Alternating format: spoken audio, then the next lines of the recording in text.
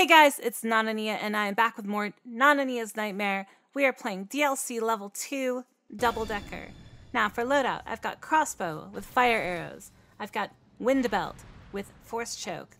Spring traps with flip heavies. Brimstone with heat up faster. Push trap with further. Void wall with skeletons. Portal, new trap, portal with coins. Dwarves with bleed. Mana rage trinket. And decoy with reappear. So lots of water elementals in this one, the new enemy water elementals. They don't start out as big elementals though, which means they are small, light enemies.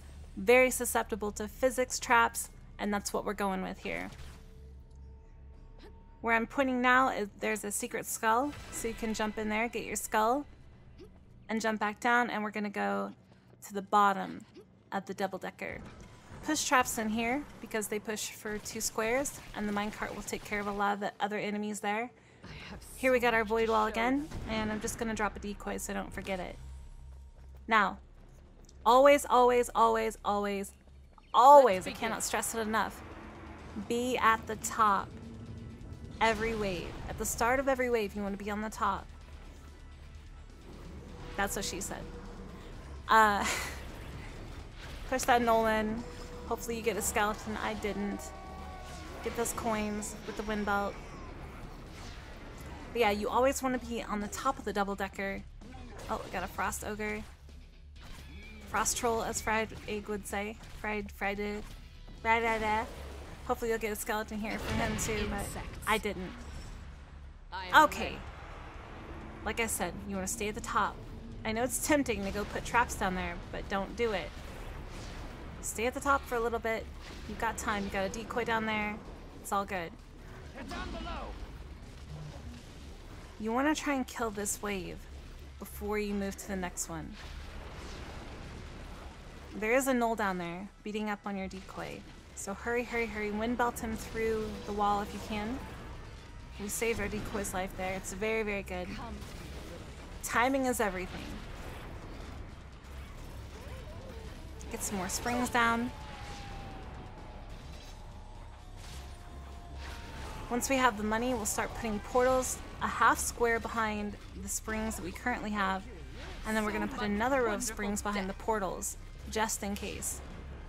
Then we're going to have dwarves on top of or a little bit behind those springs. Wave 3, heading to the top.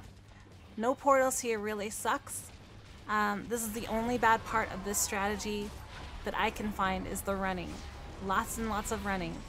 Physics traps just wreck these little guys though. And the wind belt with the abyss, perfect. It's perfect. Line up for me, please. Now you can see we've got 2 gnolls coming up top, so I'm just sitting here waiting on them. There they are. Just pick them up, throw them in the void wall. Pick them up, throw them in the void wall. Run down here, wind belt through the wall again. See, this decoy died. So we're actually going to stay down here, sell this decoy, put it down again, and then head back up.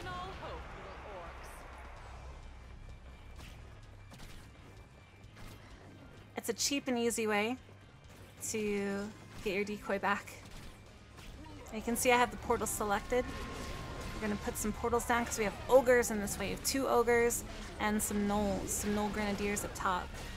And we cannot kill those unless they, get lucky with the spring traps. So we want to make sure that we can portal them back to the entrance. I get unlucky here, and some other things take care of my portaling, which is very bad. Luckily, the bottom is kind of on lockdown at the moment, so I don't have to worry too much about it. Use that crossbow stun on the ogres and these elementals. Now you shouldn't get elementals like this. And that's because the physics traps and the void walls should kill them for you. And the great thing about the void wall is they don't leave a puddle once they go into the void wall. That's very, very, very good. It's a great tip, great knowledge to have. So many A lot of dead people all at want to be able to combo the water elementals though. They are great for comboing. So if you want to do that, you know, this strat is not for you. This is not a high scoring strat at all. I was just struggling with a way to get 5 skulls on this map, and this gets it for me consistently. And it's a pretty easy strat. I tried some other ones with a lot of fire traps and things like that to burn down the elementals, and it was alright, but More! I mean, thinking out of the box is great and all, but if it doesn't help, if it doesn't make things easier, what's the point, right? So I undid all my traps, Proof of my and superiority. I was like, let's just start from scratch. What can work here? And this is what I came up with. I also almost thought about taking the blade staff with the speed upgrade so I could get back and forth quicker, but I wasn't sure how long it actually lasted, so I didn't go with that. Crossbow was the right choice, I think. The stun is very, very invaluable. Down you go. Now, I did take one bad trap, and that is the brimstone. There's no kobolds in this level. You don't really need brimstone. The problem with it, it kills the water elementals, and then they become puddles, and then you get big elementals, which you can't really deal with this setup. So, take something other than brimstone. If you're a war mage, take tar. If you are a sorceress, I don't even know. I really don't know. Someone lost their head. Line up for me, please. Now, the reason I took dwarves was because they really don't do a lot of damage to the little elementals, and the little elementals will run by them quick enough.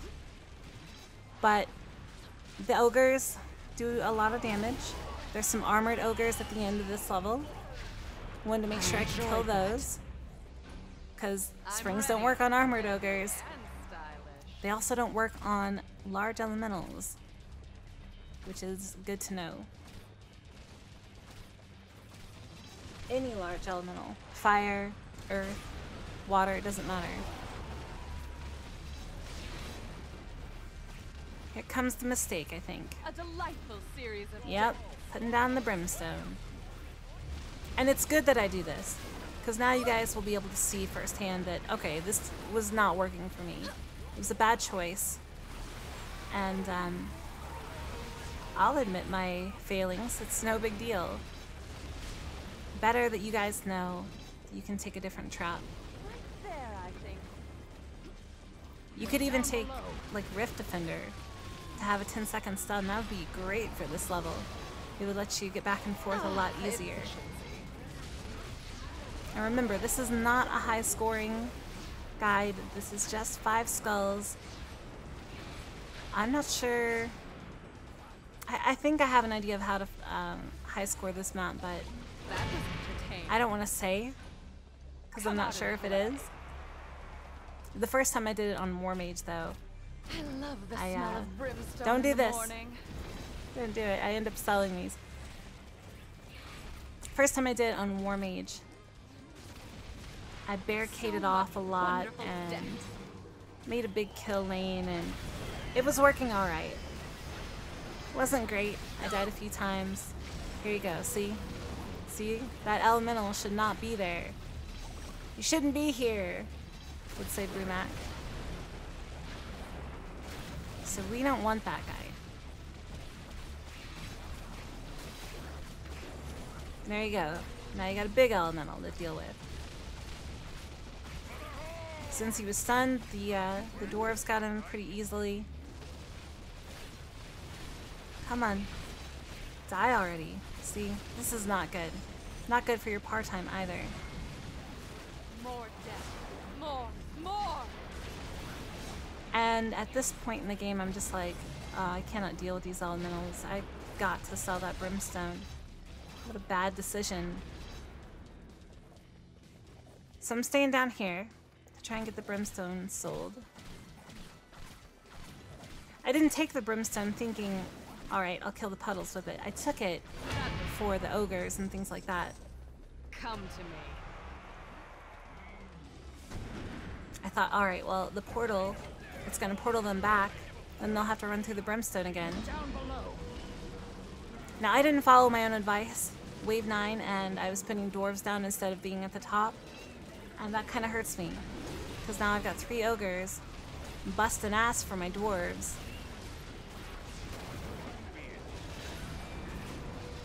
Not good. Not good. I'm in a bad way right now. But it is the last wave, so Line up. get that mana rage trinket. Losing all my dwarves. But that's alright. You're up above. Get this guy down.